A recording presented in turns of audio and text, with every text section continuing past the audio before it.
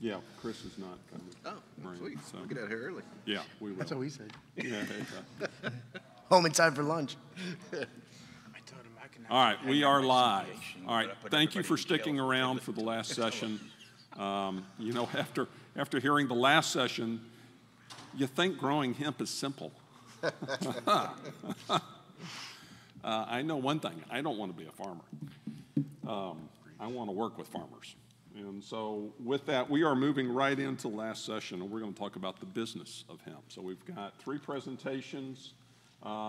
This session is going to be moderated by Charles Felix, who is a publisher, owner of Cannabis News Florida and South Florida Hospital News and Healthcare Report. I don't know if you've seen his publication, but if you want to get caught up on what's going on in the industry related to cannabis, his publication is something you need to pick up and subscribe to and take advantage of, because it's a wealth of information. So, Charles, I'm turning it over to you, sir. Well, I welcome everybody. I'm actually very, very impressed that there are that many people in the room, still in the room, and haven't escaped yet. So it's very, very good. Well, we've gone through a lot, if you've been to most of the sessions, if not all the sessions. You know, we've gone through the farming part of it, what you need to do, dealing with bugs. I was listening to the last one. I didn't realize there were so many bugs in the world. Oh. I'm afraid to go home now and have a plant in my house. I think it's going to eat me at night, okay? But with that being said, we're going to talk a little bit about the other side of the business, of the bug business per se, and that's bugging out and being able to sell stuff. Yeah. Because at the end of the day, from a farming standpoint, you go to farm, you got to kill all the bugs, but at the end of the day, you're going to have a crop, and you got to find somebody to buy it to be able to be useful. So we have 2 gentlemen here today. Unfortunately, the CPA, Chris, could not make it.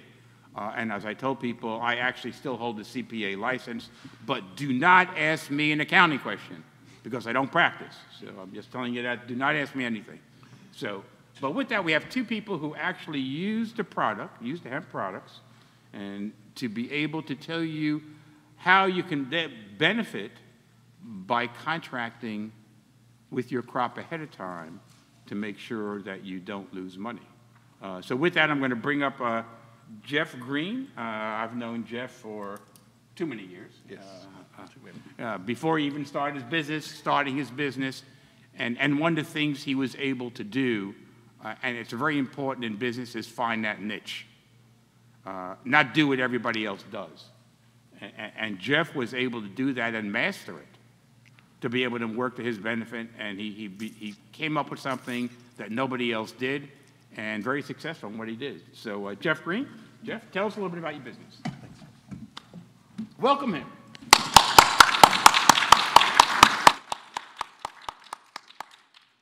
Does that move automatically, or do I have to move? I think you tell him to move. Unless there's a clicker right here. All right. Good afternoon. No. Good morning, everybody. First of all, thanks for coming. This industry is struggling. I think COVID certainly hurt us as an industry. I know that we're being pushed out a little bit by the profitability of the marijuana industry, and one of the things that I'm going to be pushing for at the next legislative session is subsidy funding for this program that Gene's put on, as well as some of the nonprofits in the state, because without this, we're not going to survive. And we need this, and we need to make sure that we keep it up. So with that being said, I'll go into my program, but I just wanted to start with that. We've got to keep this industry going, and people like us, like Jody, like all the people that have pushed this from the very beginning, we've got to make sure that we all eat and stay alive.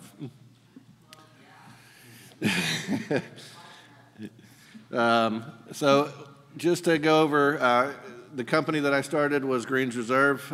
My background is that when the Farm Bill was passed in 2017-18, the federal legislation made this industry possible. The state of Florida adopted a research bill the following year, which I lobbied for. It passed a commercialization bill the following year, which I lobbied for. It passed a glitch bill that fixed the 2 things that we screwed up the first 2 years, the 3rd year, and we got that passed. So we were 3 for 3. I worked myself out of a job, and had to go out and start a trade association, which is the Florida Hemp Council. And then COVID hit, and I had to figure out what else I wanted to be when I grew up, and we started Greene's Reserve, which is what we're going to talk about today. Greene's Reserve is a smokeless tobacco alternative using the hemp flower. We grind it, we flavor it, we put it in a can, we make it look like all the other tobacco products, but there's no nicotine and there's no tobacco. And the very first thing I wanted to do was get my product on Amazon, which is one thing that most hemp companies have not been able to do. Through my contacts and my advocacy, I met the Vice President of Regulated Products on Amazon, and through that assistance was able to put our product on Amazon. We are still working on the advertising side of Amazon, but I'll speak about that in just a minute. So, federal legislation, the Farm Bill, there's a new Farm Bill that's coming out. We're very cautious on what the new Farm Bill is going to do to our industry, but watching it closely. State regulations, Commissioner Freed will no longer be Commissioner Freed at the end of the year. So we're looking at that race and whether Wilton Simpson or a Democrat will come in and change our plan. Hopefully we'll improve it. Amazon products, basically, I always say there's three rules. There's federal law, there's state law, and there's Amazon law. When I talked to the three state regulators in South Dakota, Idaho, and Louisiana and said, can we sell our product in your state? They said, no, but you're selling on Amazon, right? And I said, yeah. And she said, just sell it on Amazon in our state.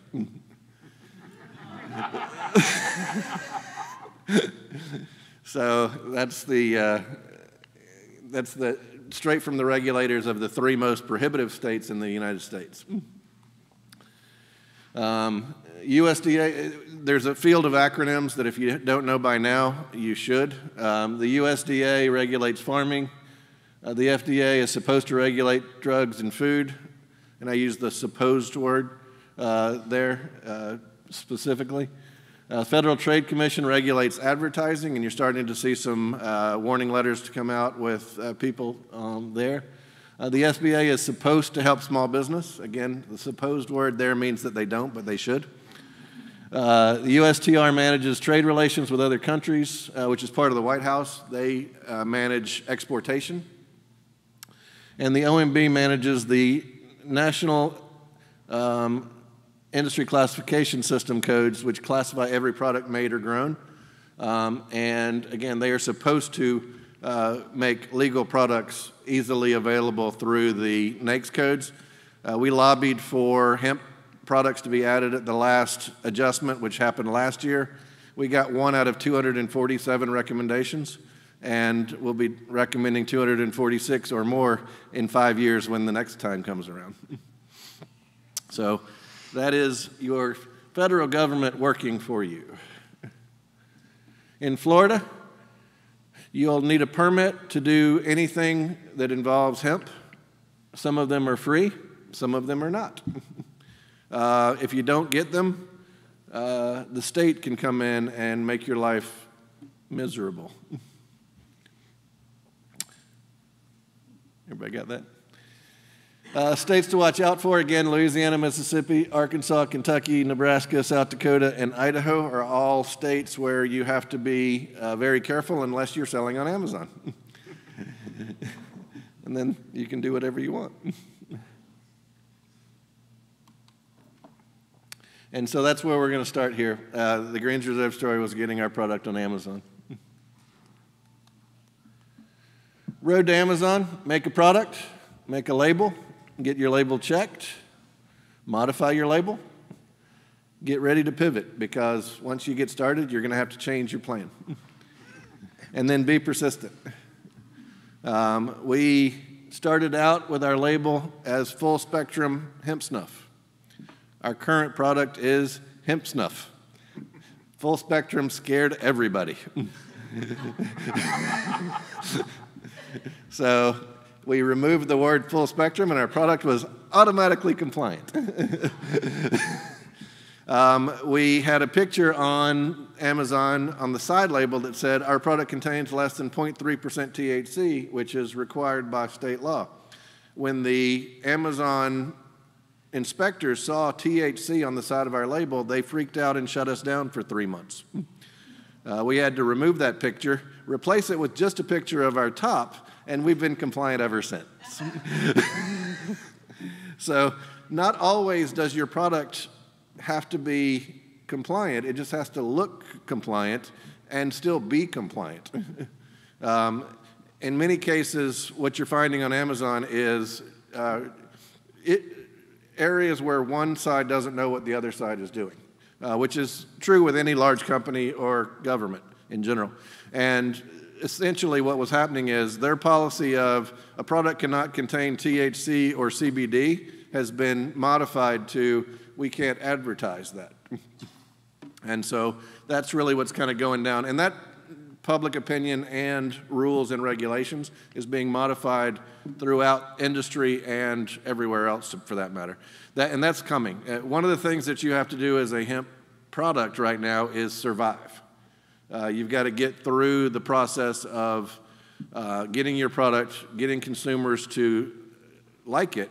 The company that I lobbied for back in 2017 and 18 was Greene Roads. They were able to get enough consumers to like their product to be able to change the rules. If you're not big enough to do that, then you've got to let those big companies change the rules and then work off of what they've done. And that's kind of where we're at today. Advertising on Amazon is not the same as product approval. We have a nice urinal cake on Amazon right now that says piss on cancer. They don't like the word piss, so we can't advertise it.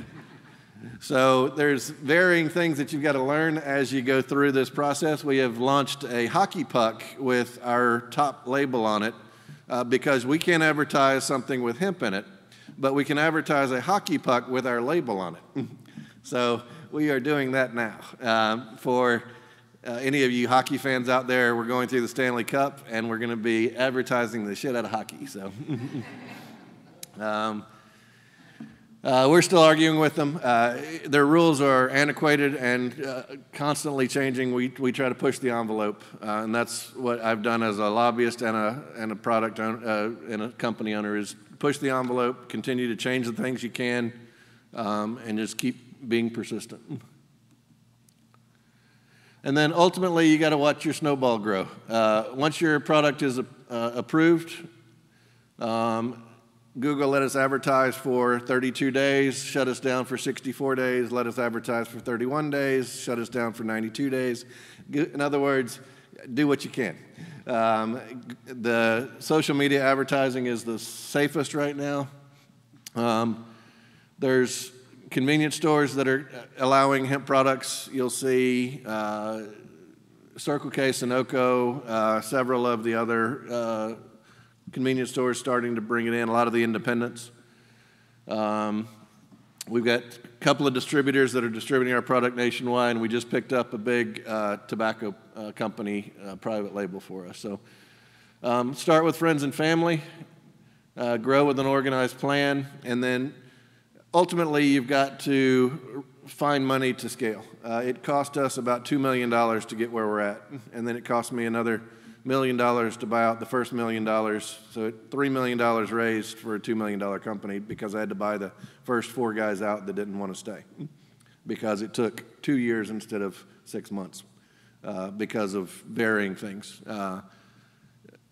Building a building in the state of Florida in the last year has taken longer. It costs more.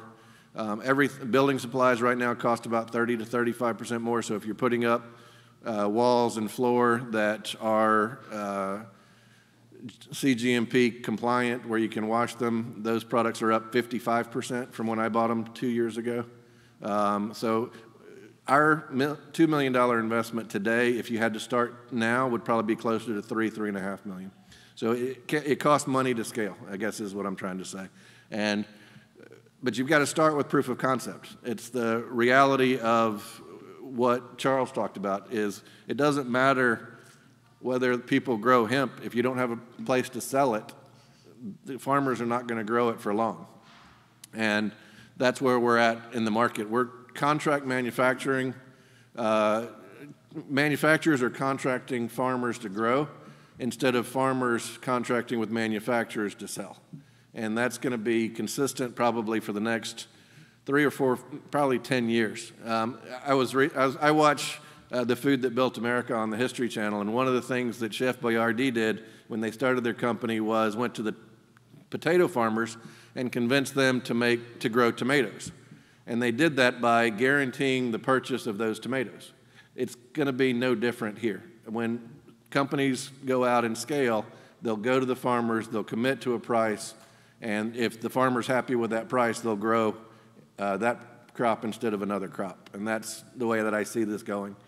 The speculative growing that's happened for the last 3 or 4 years has been crazy.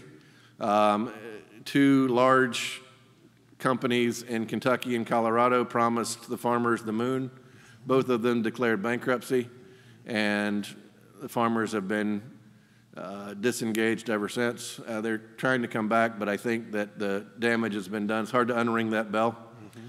And I think that as we go forward, products are going to drive this industry, not farmers. Right now, we've got to get, there's supposedly 25,000 products you can make out of hemp. I busted my brain to come up with 200. If you can come up with 201, I would like to see it.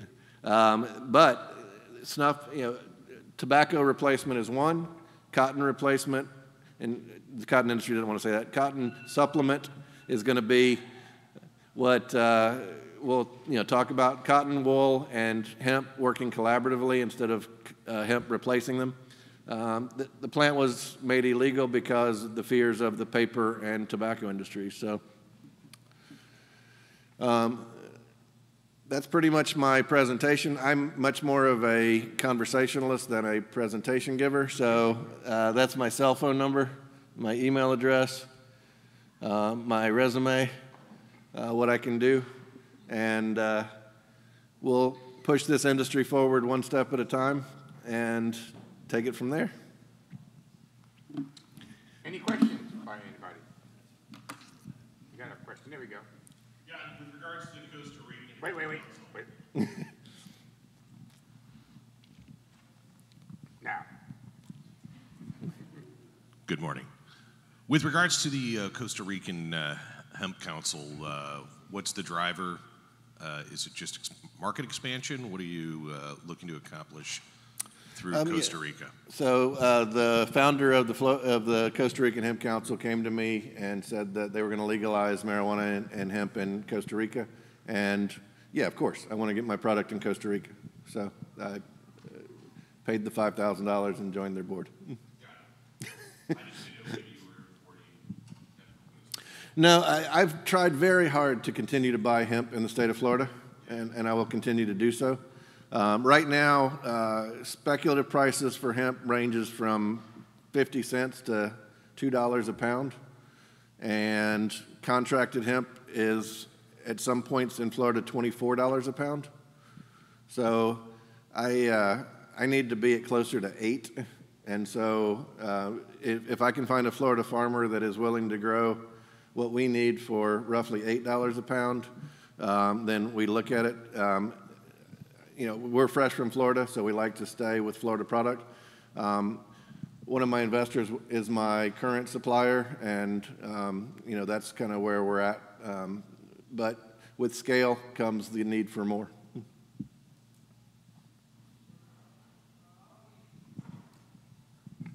Yeah, hi. Do you think that a lot of the rules and regulations and prohibitions will change if the federal government legalizes marijuana?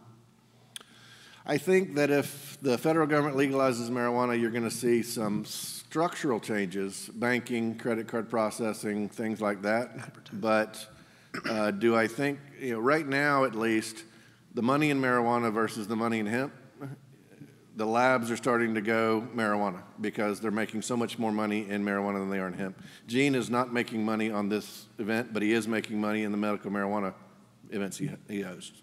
So that's the kind of thing that we've got to work on. It's not necessarily going to make it easier or harder. There are people that want to get high, and there are people that want to get well. Mm-hmm. And that's what we've got to differentiate. Our snuff doesn't make you high. but it does get your nicotine addiction off. So that's what we're pushing. So I think that if we work with marijuana, which we should because it's the same damn plant, then we are more collaborative. Quite frankly, I work with tobacco. I mean, my largest contract that's coming in right now is a private label contract with a tobacco company, and it's $10 million. So why would I not?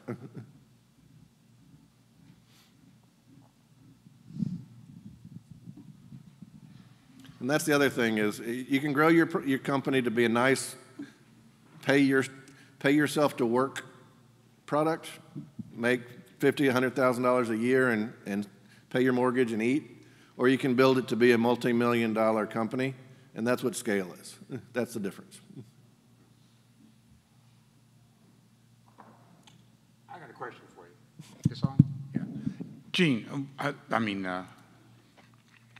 what would you think of the next product in the state of Florida? Obviously, you've captured one. In order for the farmers to get excited about growing more or using more acreage to grow hemp, what other products do you think could come to the state of Florida that would make sense? Because obviously, as we said earlier, there's no use in growing it if I haven't got a buyer at the other end. Yeah. Shoot, I mean, there's a ton.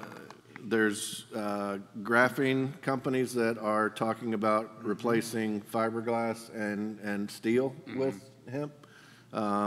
There's a new auto manufacturer that's being built in southern Georgia that Florida manufacturers could assist.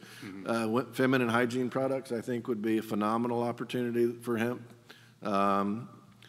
We're making our expired hemp snuff has become a soil amendment that we're selling to landscapers, and we've gotten tremendous results from our flowering plants are about 300% of flowering, and lemons have grown about 300% larger when we add our soil amendment to the soil. So it's an amazing freaking plant. I mean, it really is. But the reality of it is it can replace almost anything. There's a woman in California making paper products. There's certainly a Florida company can make paper Erica products. Alberson. Right. Tiny e-paper. Yeah. There's one or two folks right now that are struggling and trying to survive. One of the things that we've seen in the industry is consolidation. It takes money to make money, and Green Road sold out to Valens. Just CBD sold out to Flora Grown. The big companies are growing up into those publicly traded companies because capital is impossible to get. We're a capital-starved industry right now. And one of the things that I think could be done, and I've got a call on Thursday with, is creating a federal hemp credit union that could take in companies' money and bank them, but also process credit cards for them and lend to them. And so that's the next thing that I'm going to really start jumping into. My background is 20 years in the mortgage industry, 5 years in the financial services industry, 10 years in the natural gas industry, 7 years now in, Jesus Christ, 7 years now in the cannabis industry. Getting old. So I try to use all of my talent to do something, and then I don't like to do anything small. But you were saying about where you buy product from, and it's cheaper to buy it in Kentucky now than it is really anywhere else. Question being is, do you believe, and not to be negative, but do you believe that in the state of Florida and the growing conditions in the state of Florida, that you can get a reasonably priced crop to be able to sell and for people not to go elsewhere to be able to manufacture their products? Well, first and foremost, I think Florida farmers are the most resilient, brilliant people on the planet. So I think, yes. Will it happen tomorrow? I don't know. I think that this is, the crazy part about this plant is it can grow anywhere.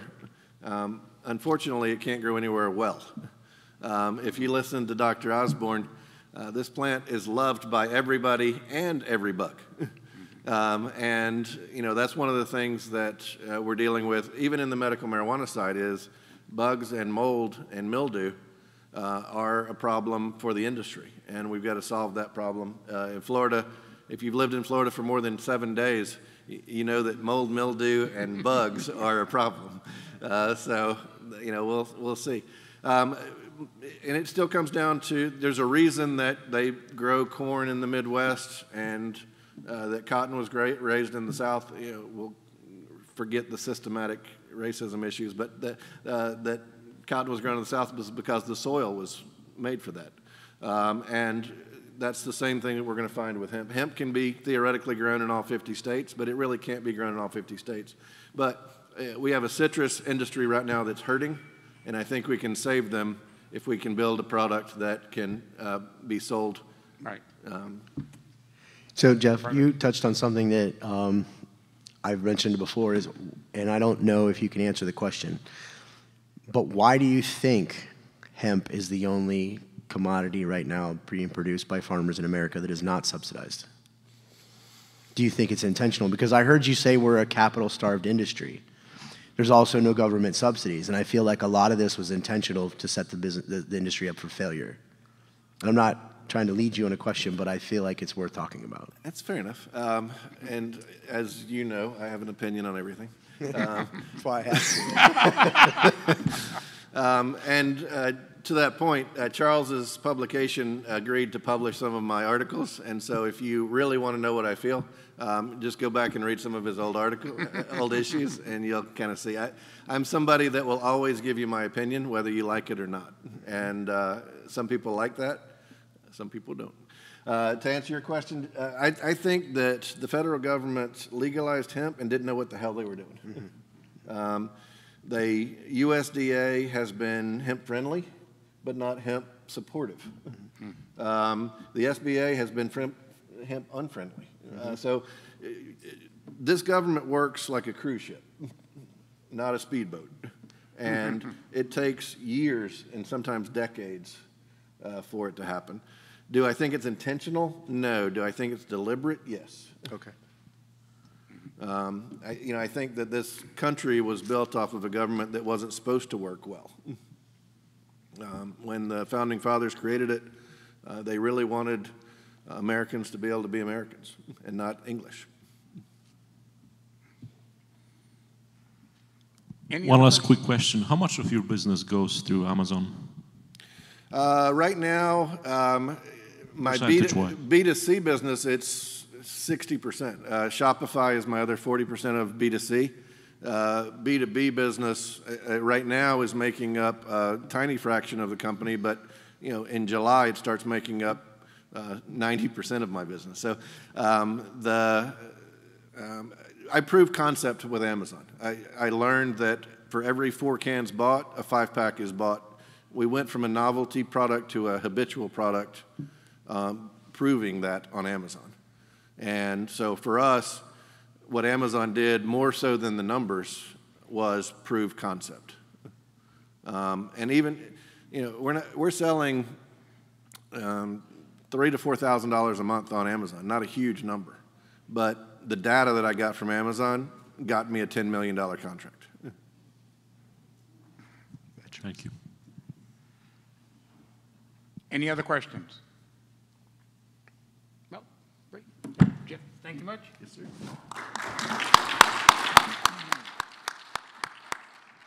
So we're done, right? We're done. So we're going to go from hemp into licensing of hemp, growing in Florida, learning to grow your business. And if you've seen Josh's booth, he had a booth here selling some products. And he's a giver. He's not a taker, he's a giver. He gives back. And not too many people in this business give back. And maybe that's something we can learn from this, from Josh, besides his business acronyms of what he does and how he does it, but to give back. So as you begin to start your journey into business, remember it's not all take.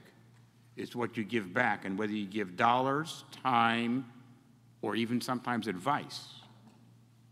It's not a one-way street. It's always a two-way street in business. And if you try to run that one-way street, guess what?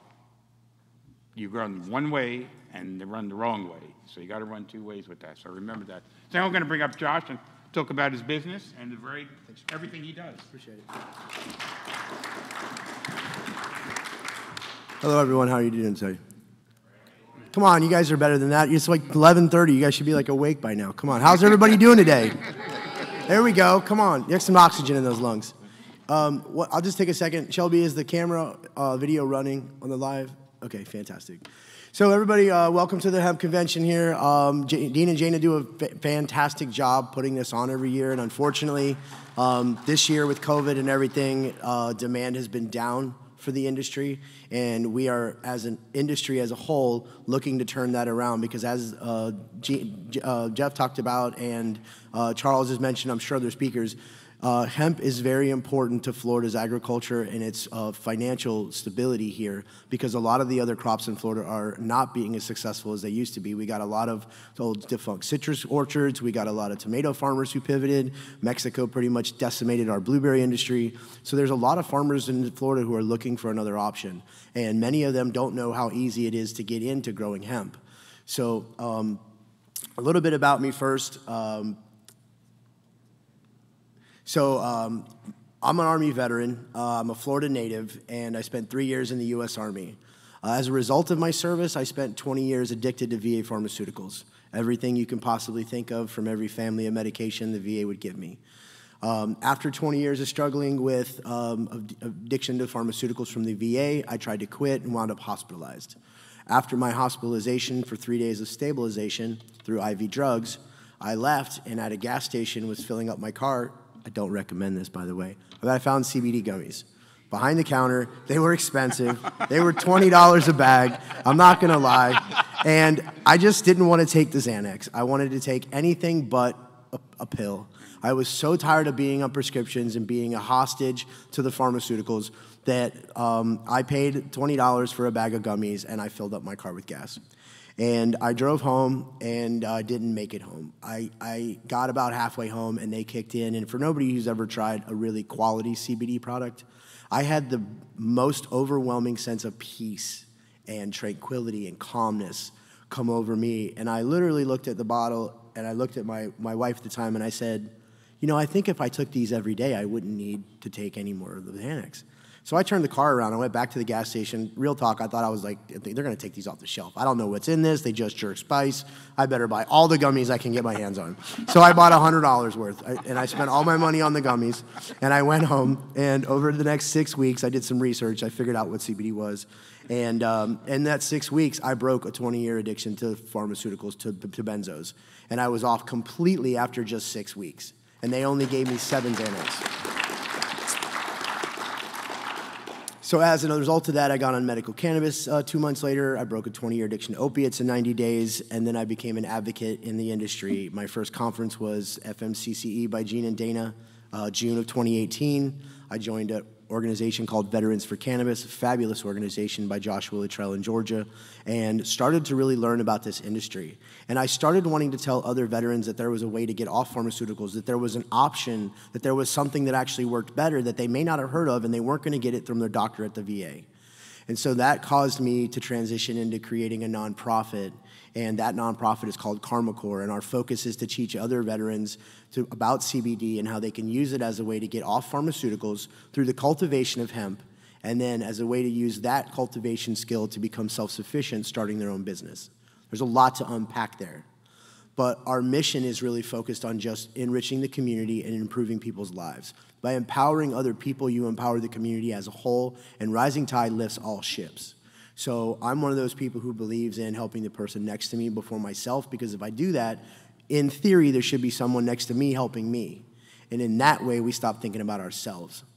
So what I did was I started to work at sharing the information about cultivation, creating projects where people could come and volunteer, getting hands-on exposure with the plant, experience in the life cycle, learning how to grow it. It's extremely therapeutic if you've never worked with these plants, and I mean like not like 2 in your closet, but like 500 in a warehouse, or like 1,000 in a greenhouse. These plants are extremely therapeutic. There is something about the plant that allows you to bond with it. And when I figured that out, I wanted to create a place where everybody could come and learn to bond with the medicine that they were going to make to heal their body. And I believe that when you do that, the medicine works more effectively. It's a personal hypothesis. I don't have any scientific evidence, but I think if you start growing the plant, you will find out you pretty much learn the same thing. So we're about several things. We're about sustainability, financial independence. We want you to have personal freedom, the entrepreneurship. We mentor people through starting their own business, whether you want to do LLC, incorporation, whether you want to do a nonprofit. We really want to help empower other people to become self-sufficient.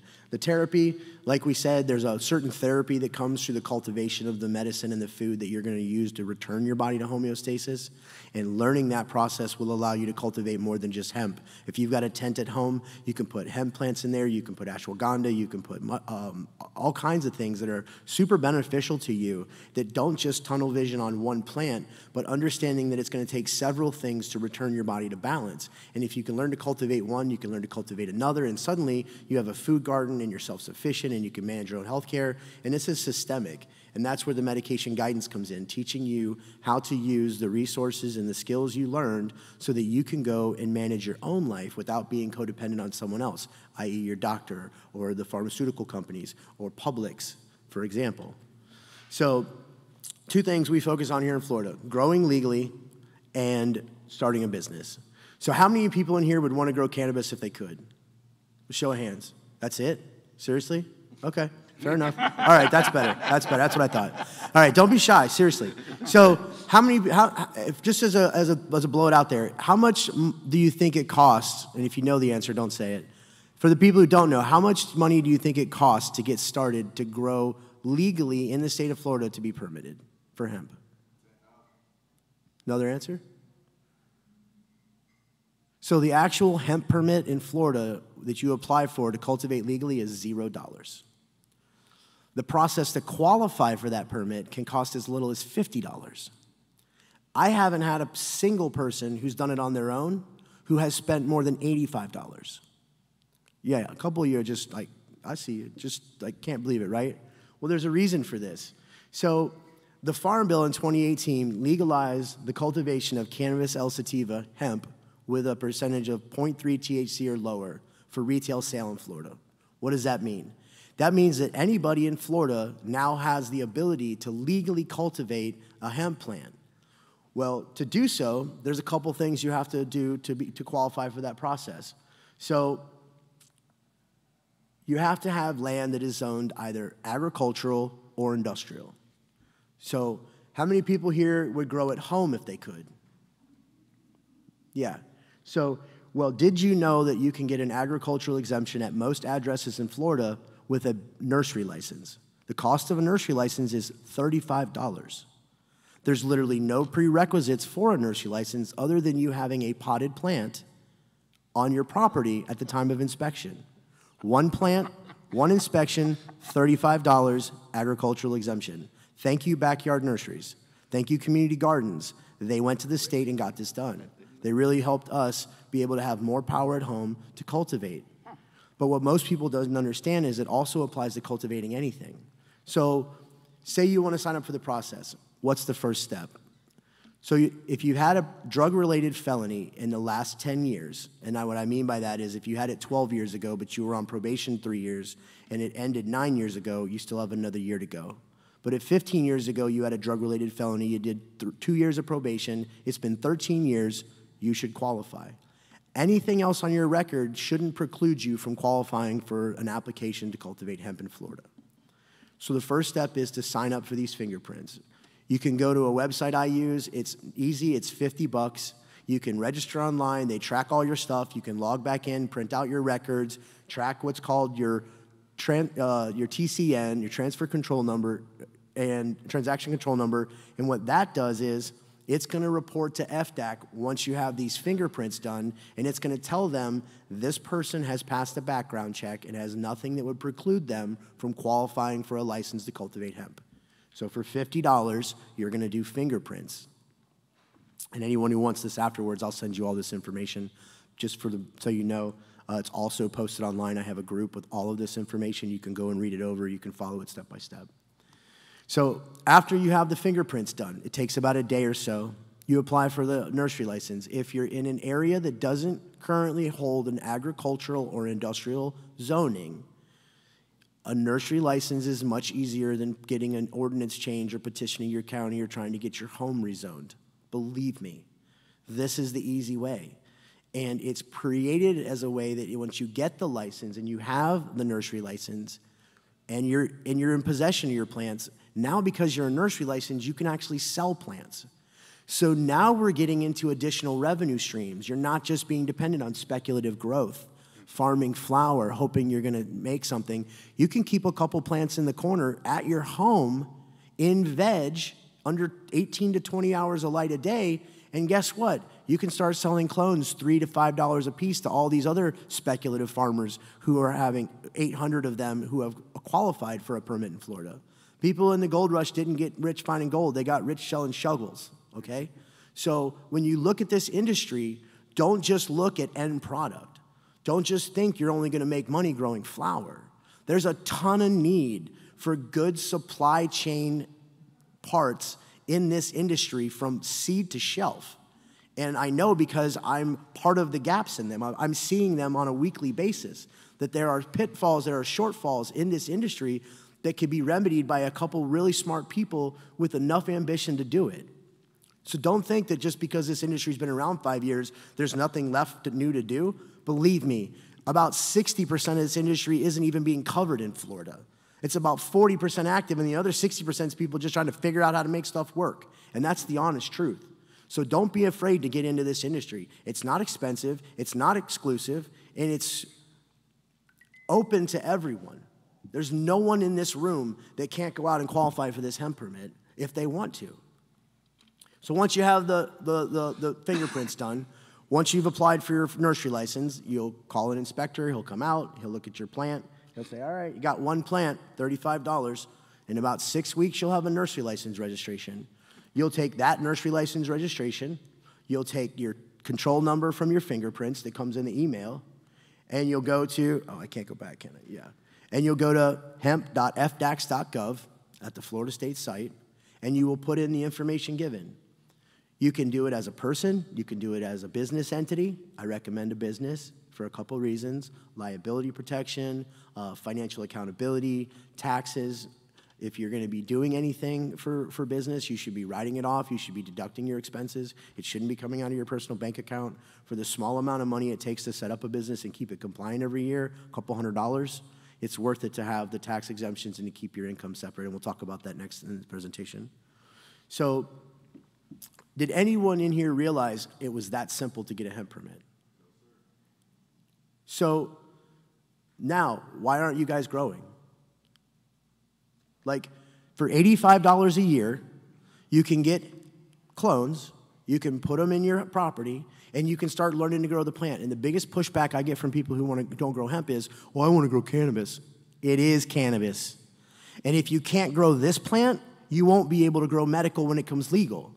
So spend 2 years messing this up. Believe me, you're going to cry a lot less if you lose 10 pounds of this than you are 10 pounds of medical. Because I'm telling you right now, that garage gets expensive. So you want to start playing, you want to start learning, you want to start doing some R&D, which nutrients are better, whether you're going deep water culture, are you using living soil, are you going salts, guess what? This is a cheap way to R&D. If you're going to sell the product, we talked about creating a business out of this. The hemp bill specifically states if you are cultivating cannabis L sativa hemp for retail sale in the state of Florida, it must be tested and certified by a third-party lab 30 days before you harvest. That means you have to partner with a local lab. There are several good ones. I recommend Americana. It's the one I use. They come out 30 days before harvest. They snip your plant, 4 samples of it. They go into a bag. They get sent to the lab. The lab does what's called a potency test to check the level of THC in your product. That level is then reported to FDAC. At the same time you order this sampling, you also email FDAC and you say, hey, 30 days from now, I'm going to harvest these plants. I'm letting you know that I'm cultivating hemp with an intent to harvest for retail sale. They will contact the lab and say, hey, we have a farmer who's going to harvest some hemp. Did you guys get a lab from them? They said they were using you, and the lab's going to say, yeah, here's the percentages. As long as you're under 0.34% THC, 0.34, we round up in math. So it's not 0.35, it's 0.34 and under, you can legally cultivate that product and you can harvest it. If it's over that level, if you get a 0.5 THC level, there are two options. You can request a resampling based on the fact that you feel like the results are inaccurate. And if it comes back that the product has in fact exceeded the legal amount of THC, you will be required by the state of Florida to dispose of that product in totality. So any byproduct of that product, any flower grown, all of it has to be destroyed. And by that we mean it has to be disposed of in a way that renders it unidentifiable and useless. So you will list this disposal plan with FDAC. You'll let them know, I recommend on-site incineration. You can tell them you've destroyed the crop and you can go about your business. Put in more plants, start cultivating again. Now, there is a slight fee involved with testing. It's $225 to get one strain sampled by the lab when they come out. For every additional strain, it's $120 per strain. So if you're growing 5 strains, it can get pricey. One thing the hemp bill did really good was give us a lot of leeway to be able to do some testing. And if you're not cultivating the plant for retail sale, if you're just doing R&D or you're growing some hemp for personal use to try to make a product before you sell it, testing is optional. So don't think you can't grow a couple plants, check the CBD, see how the product formulation works, test your drying methods. If you only got 5 plants and you're gonna test your drying room and you're not gonna sell that product, you don't have to pay to have it tested. You can simply harvest it, test your drying room, and either destroy it or use it personally. But you can't sell anything that you have tested in the state of Florida that exceeds 0.3%. It must be destroyed. Understand that. This is not a license to cultivate medical cannabis at home and sell it or knowingly break the law. This is a way for you to have access to the plant legally, to start your cultivation training, and to sell it legally as long as it's compliant. Does anybody have any questions? Jody. Jody James, Florida Cannabis Action Network. So let's talk about testing requirements if you're only doing clones, because now there's no harvest. I grow 500 clones. I have no obligation to test them? So if you're selling clones or if you're growing clones? So you mean if I buy 500 clones and I put them out and I run them all the way to flower, am I required to test them? Yeah. Yeah. Jody James grows stuff. Not well. But I decide to put out, 2 flats of seed, and they all come up, and now I have beautiful, what's one of them that I hear? Cherry wine. Sure. And I have 2 flats of them. I can sell them to you with no testing requirement? So the rule on selling clones is there must be a chain of custody for the plant, and you must have a COA, a certificate of analysis, the same as you do on the harvest strain, that certifies that the THC of the mother plant that it came from, or the seeds that it came from, you said you were putting out seeds in a plant. When you get the seeds, they'll come with a COA that says, hey, the plants these were taken from had a 0.29 THC at the time that they were sampled. So that's a compliant strain. Once you harvest that strain and you take the seeds off of it, any of the seeds you sell or any of the clones you sold off of a plant that you grew from those seeds, you would use the original COA from the mother plant, because we don't have anything to base testing on because that actual clone has never gone into flower. So you must have a chain of custody and you must have a certificate of analysis that follows the plant from its beginning to end to prove that you sourced a product that was compliant. And seeds in Florida are supposed to be certified. There's language in the bill that gets confusing about FIHCE certification and certified seeds, but understand that as long as you source any seed that's certified either by a state agricultural department or a university or an FIHCE certified seed seller, Those are all legitimate, legally sourced, certified seeds. Did that answer your question? So there's the rule. You can only cultivate hemp with a THC less than 0.3% for retail sale. If you're growing for personal use and R&D, like we said, you don't have to worry about testing. If you're not growing a bunch of plants, it gets expensive. I have 30 plants growing at my property right now near Tallahassee in an area to see if I could get irrigation to work, how much sunlight it was going to get. I'm probably going to get less than £1 off of it. Am I going to pay to have that crop sampled? No. I'm probably just going to mulch it or, or compost it or ferment it or do some R&D testing on a couple different KNF methods, Korean natural farming. But I'm not going to go and stress myself out. Oh, I got 10 plants. I'm going to see if this room works. It's going to cost me. No, I'm just going to see if the plants work, What I've really noticed, and this has been really fantastic, and I want to shout out to Brian Benson, for those of you who don't know him, our director of DPI for the Division of Plant Industry is here. This department is fantastic. They are absolutely wonderful to work with. Every single person that I've ever dealt with from their office, every inspector that's ever come to my farm, anyone that's ever been interacted with me personally has been helpful, has been understanding, has been more than willing to help me find answers to the questions we both had. They're not out here trying to go, oh, you're not doing it right, we're shutting you down, we're going to call the cop. That's not how it is. They want our hemp program to be successful. They want you to succeed in the hemp industry. And the only way to do that is to make it easy to work with the department. So if any of you are worried about growing because you don't want to deal with the state of Florida, let me change your mind right now. FDAC is fantastic to work with. From top to bottom, the whole department is wonderful. And I wanted to say that because they get a lot of times there's a bad rap and there's people online, oh, the state of Florida. Florida Department of Agriculture and Community Services is a fantastic division to work with. So don't let that stop you from getting into it. The last thing I'll touch on is people always ask me, well, do you sell your flower? Yes. How do I sell my flower? Not at $8 a pound, Jeff, I'm sorry, but $2 a gram. For those of you who know how many grams are in a pound, sorry, Jeff. That's $900 a pound. It's roughly 453 or so grams in a pound. So at $2 a gram, I'm making about 900 pounds. I don't know about you, but that's not bad money. I don't grow a ton of pounds. I'm one of the people, like Jeff mentioned, who grows to pay my bills and eat and give access to education to other people. I'm not at the $1 million scale yet. Maybe Jeff will help me get there.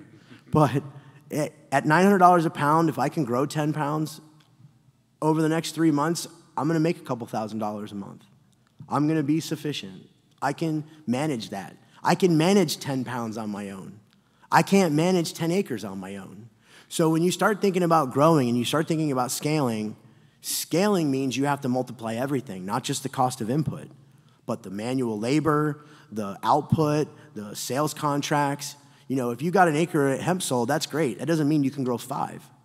So learning how to grow your business at the right scale for yourself is also critically important. You don't want to grow too fast for yourself, and you don't want to choke yourself off with the poverty mindset that you can't grow fast enough. So that's all I'm pretty much going to cover on the slide here. Like I said, the process can be done by anyone. There's no one here, I figured it out. Any one of you can get online and figure it out.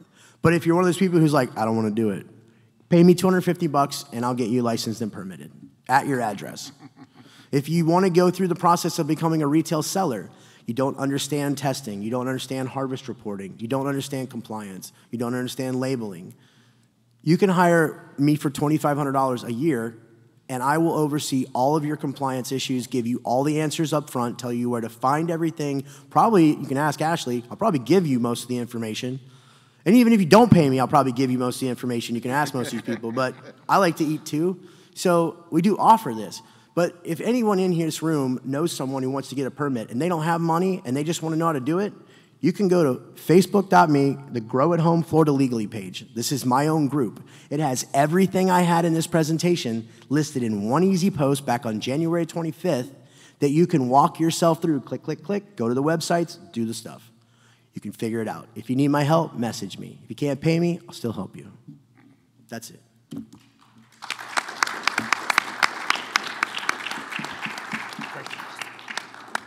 So now I believe I'm supposed to be also presenting another presentation on growing your business.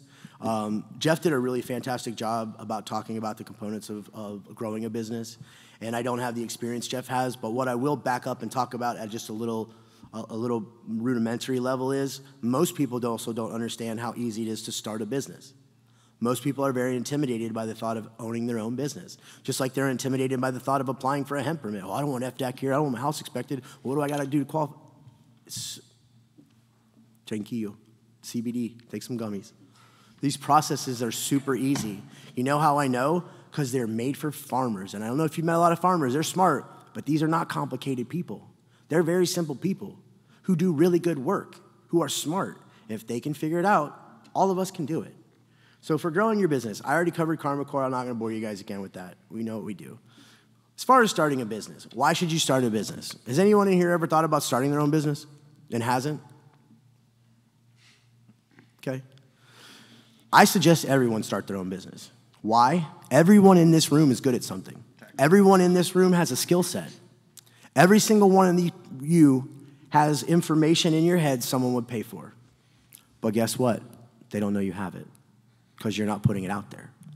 How much does it cost to start a business? Well, you can do three things for starting a business. You can either go corporate, you can go LLC, which is a limited liability company. It's the most basic. You can do it as a sole proprietor, one person. You can do it as a partnership with 2 or more people. And it offers you basic liability against being sued. What does that mean? Well, if you start a business and you create a product and that product harms someone, someone can hold you responsible for the harm. It's liability. They can come back and sue you. If you're making CBD products at home and you make a cream and you sell that cream to someone and it ends up giving them a second-degree burn because they had a reaction to an ingredient you used, they could come back and sue you. Take your house, take your car, take your everything. So say I have a business. I have a limited liability company. Now my company is making the product. My company is selling the product. Same product hurt the same person. Well, now that person can't take my house. They can't take my car. They can take my business, they can take the equity in my business, they can sue my business, but what you do is insulate yourself privately from the liability. The exception to that is if you have a sole proprietorship, and a lot of people do this, and I'm going to recommend you don't do it. A lot of people go into sole proprietorship thinking, well, I want to have total control, and I don't really want to have to ask anybody else what to do, and it's just me, and I don't have a husband or a wife or a, well, if you're a sole proprietor in an LLC and somebody goes to sue your company, when you end up going to court, what's most often going to happen is they're going to look at you and go, so how many people in your company? And you're going to go, me. And they're going to go, then you're liable because it's just you. But if there's 2 people in a partnership of an LLC or more, divides liability. So now if you say how many people in your company, and I say, well, it's me and Jeff. And they go, well, who's at fault? And I look at Jeff, and Jeff looks at me. And I'm like, well, it's not my fault. And then they're like, well, then I guess we can't hold either one of you responsible. Protect yourself. And don't do a sole proprietor. You might as well save the money and just do it on your own because you're just opening yourself up to as much liability. And now they're going to hit you on the personal side and the business side. You're going to lose everything on both folds. But how much does it cost to set up an LLC? It's like $130-something, $137, I think, or something. It's super, super inexpensive. And all the forms are online. And all the forms are online. You can go to Sunbiz. I should have put this in there. You can go to sunbiz.org, sunbiz.org. You can read all of their Q&As on what kind of business is right for me, what goes into starting an LLC, what goes into starting a corporation. So that was the next level. So say you're not going to do an LLC. Say you're like Jeff and you think one day I'm going to have a big corporation. I'm going to be Microsoft, right? I'm going to have a board and I'm going to have all these positions and all this. I'm going to have a charitable arm. And so it sounds like you have big plans. You're not just trying to create a little limited liability company so you can sell product and not get sued. You have dreams. That would fall under more of like a corporation. A corporation usually has required to have a board. 3 or more people, none of which are related, or none of which the related parties equal 50 or more %. What does that mean? If I have 3 people on my board and it's me, my lawyer, and my mom, that doesn't count because my mom and I could take over the company by having a 2/3 vote. So you have to divide the board up among people who are not related. So corporations fall into two categories, a C Corp and an S Corp. I'm not going to get super into detail on them because the details are not complicated, but not major. But there's a lot of good information on SumBiz that'll help you figure out which one you do. Typically, people do an S Corp because there's tax advantages to it and it's easier to file. But on some more complicated things, you might have to file a C Corp. For example, I run a nonprofit. What does that mean? I run a nonprofit corporation formed exactly the way a for-profit corporation does, but I filed as a C Corp because I was going to apply to the federal government to have my business considered exempt from taxes. Why? Because the purpose of the company that I run is designed for community enrichment. I don't take money, I put money back into the community. Therefore, the money I take in should not be taxed, and I should not have to pay revenue on it. So I filed a C Corp, and then I filed for what's called a 501c3, tax exemption federally. There are about 15 different types of tax-exempt organizations. They fall into things like membership, veterans organizations, trade associations, political organizations, churches. There are several different types. I highly encourage everyone to go nonprofit. Why? You can still take salaries. You can still make all the money that you can make in a for-profit to a degree if you're not set on selling the company, scaling it, and getting a $10 million acquisition. If this is something you're going to do forever and you're going to die poor like me, so I suggest people do it as a nonprofit. Why? Well, our government's not really responsible with the money we give it. So I believe in using my money more responsibly for the things I feel are important to me. Having a nonprofit allows me to take in money, and the profits of which, as long as they align with my mission, I can do with as I choose. I still can take a salary, I still can take bonuses, I still can pay employees. I can still do all of those things without the federal government keep dipping its hand in my pocket. So that's why I suggest nonprofits. They're slightly more expensive. I think in totality it cost me about $1,100 to set one up. My tax return is 3 checkboxes if I don't take more than $50,000 in, which makes filing really easy. My renewals every year are like $63 for my annual reports, which you'll have to do with any business once a year towards the end of May.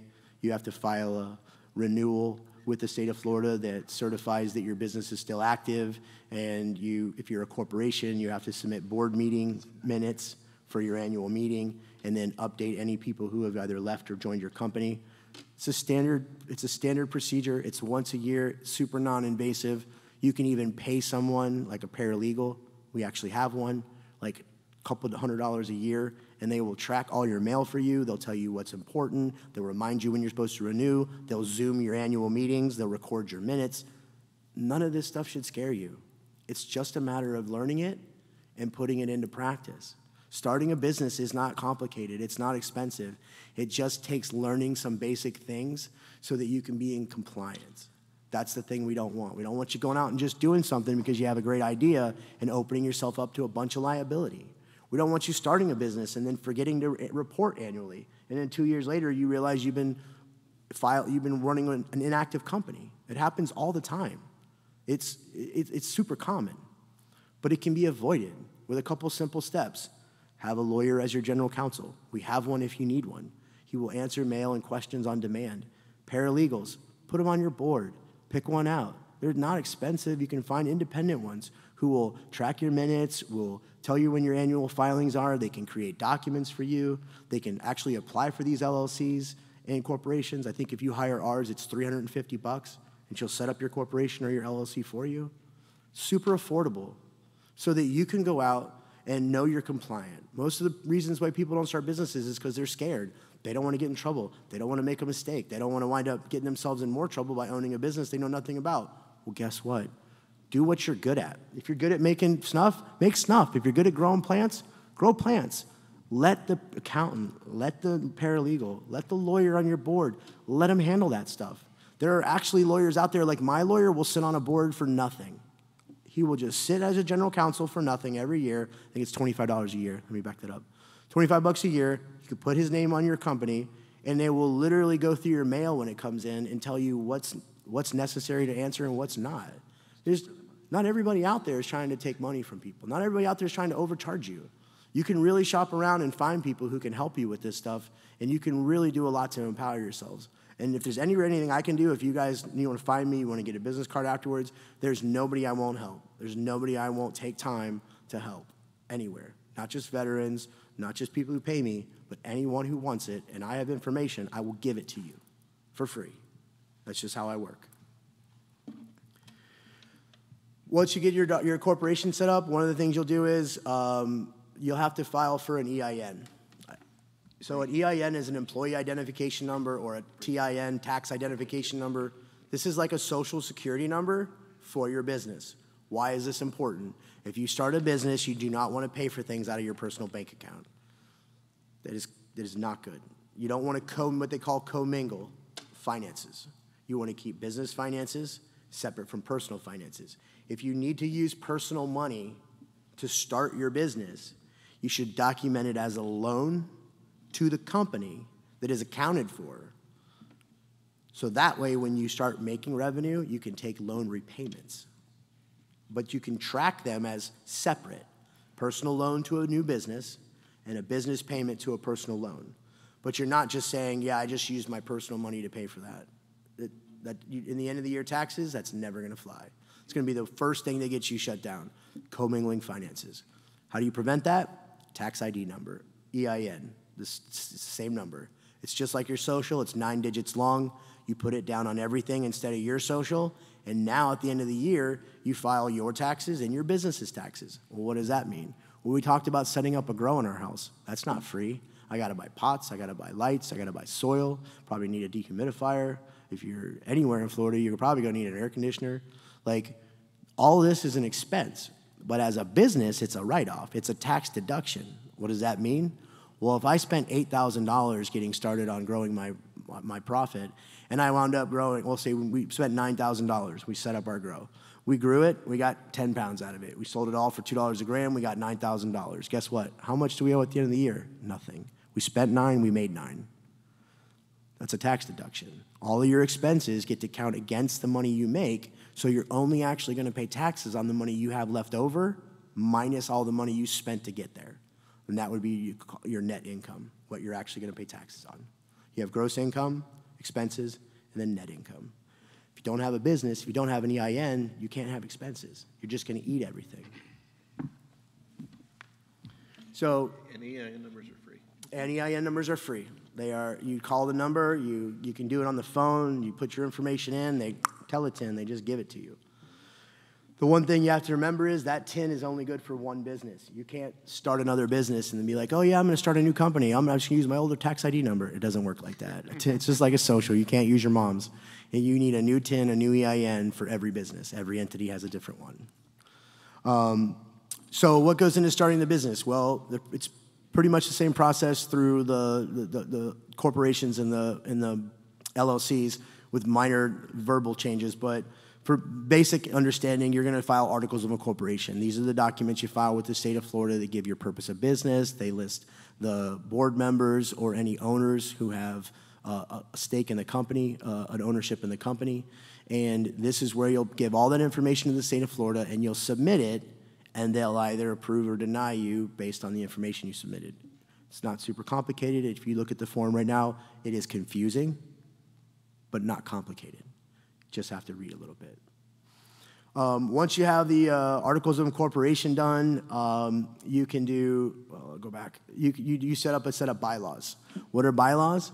So bylaws are the rules by which you're going to run your company, how your board members are going to be elected, how you're going to deal with profits, how you're going to issue bonuses or salaries, whether or not you're going to have stock certificates, what those are going to be worth, if there's going to be divisions. What does that mean? Like, if you invest in a company and I give you a stock certificate and it's worth $10, but we decide we need twice as many certificates, we can make them all worth $5, but now you get 2.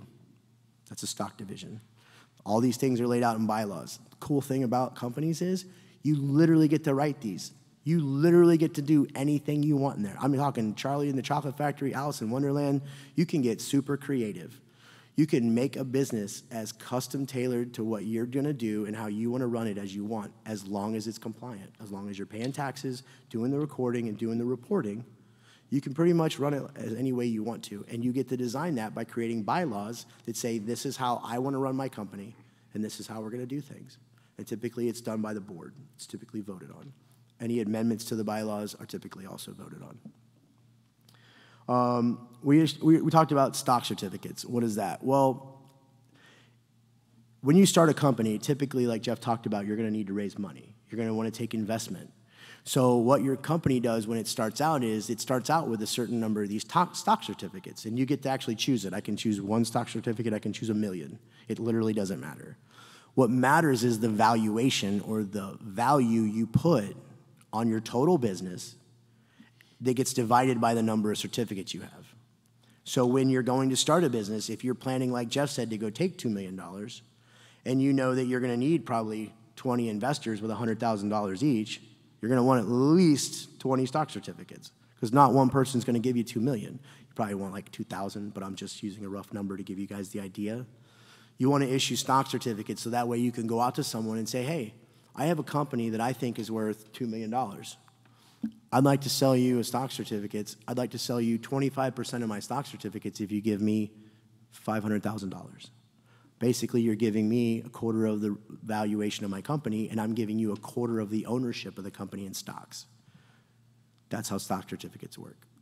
They go with any company. I would say most businesses neglect to issue stock certificates and neglect to use them, either because they're not focused on selling the company or taking investment, or they don't understand the leverage in them. Because you can do a lot with employees in the beginning by offering stock certificates in a company that they feel like is valuable, and they will work a lot harder for their own success than yours. Just a tip. So these are the 4 types of businesses. You got sole proprietorship, you got a partnership, you got the corporations, and then you got the LLCs. Always, always, always stay away from sole proprietorship if you can help it. It's just a liability nightmare. We talked about writing the bylaws. So you will have to submit these when you go to open bank accounts, if you apply for funding, if you try to purchase, well, not purchase property, but if you try to pretty much just banking and loans. There's a couple times I've been asked for bylaws, I think, with, I had to submit them for my 501(c) exemption at the federal level. They won't typically be very visible, but I don't know. Are all bylaws public record? I think they're filed with your SunBiz. Any ones you file with SunBiz are public record. Initially they are. Are they? Articles of incorporation. Articles of incorporation. So the bylaws may or may not be public. Mine are because I'm a nonprofit, and what that means is anyone, anytime can come to ask to see my articles of incorporation, my bylaws, and my books. I have to be completely transparent with everyone about where the money comes in and where it goes. That's, I believe, an upside to the nonprofit because it helps with accountability, keeps people honest. I don't worry about people looking at my books because I don't take in a lot of money, and all of it goes back to where it's supposed to. But if you have a privately traded company, then that information would be private to you unless it was solicited by a court or a subpoena or something. So the EIN, like we said, talk about the bank account for the social security number for your business, so it allows you to file taxes separately, and then the stock certificates. They're a great idea. They're underutilized. They can be great motivation for a new company. Typically, when companies get started, a lot of the people who decide to come on early are very excited, and they typically don't stay excited very long. Why do I think that is? Because people don't want to work for other people's dreams. So if you give them a dream too, they'll work harder.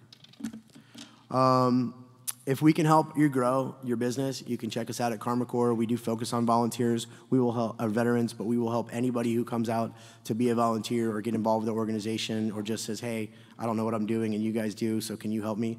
Absolutely. The answer is always going to be yes. You can reach out to us, follow us at Carma Corps International. We're on Instagram. The Facebook.me is karmacorps.org, not international, but that's probably my fault. I probably gave her the wrong information. I think that's it. So.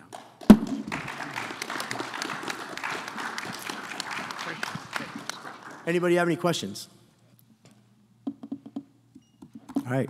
Anyone has a question out there later about getting the permit or starting a business, you just find me. I'll be over at the Carma Corps table. I'll give you a card. Like I said, I'm always here to help. Have a great day, guys. Thank you, panel. Appreciate it. Jeff, Josh. Charles, thank you, gentlemen. And thank you all for coming. Yeah, as you can see, for those that have been through the last 2 conferences, we are definitely down in attendance. So it's not as easy as it thinks or as it looks. And so I'm committed to keep pushing on to try to bring us together. I'm going to ask everybody, I will tell you, now this is a loss for me, right? So this is my sponsorship to the industry.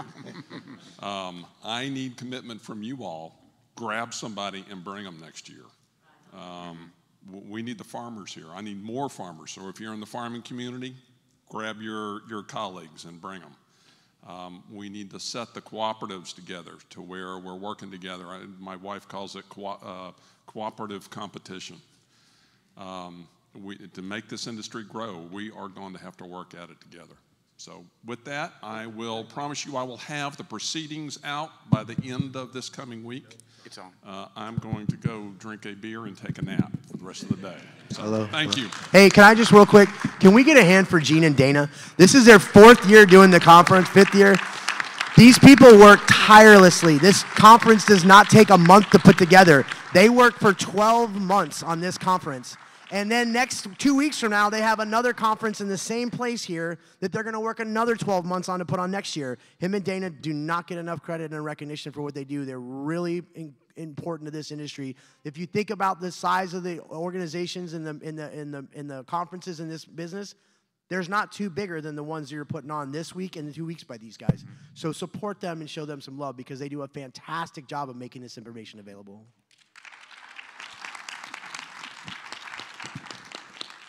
Good morning. I bring you greetings from the College of Love and Charity, Florida Agricultural and Mechanical University. Yeah. On behalf of our president, Dr. Larry Robinson, our provost, Maurice Editon, our dean, Dr. Robert Taylor from the Dean of the College of Agriculture and Food Sciences, we are truly grateful to be here. We would have not been here. I sent the email to Gene and he responded instant because of course the registration was expensive, of course, for college students to come. He responded immediately, gave us a discount, and we're truly grateful. We're grateful for every speaker that came to be able to provide us with information. We're grateful for the exhibitors, the networking. We are truly appreciative, and we will definitely make sure we come back next year and have more students with us.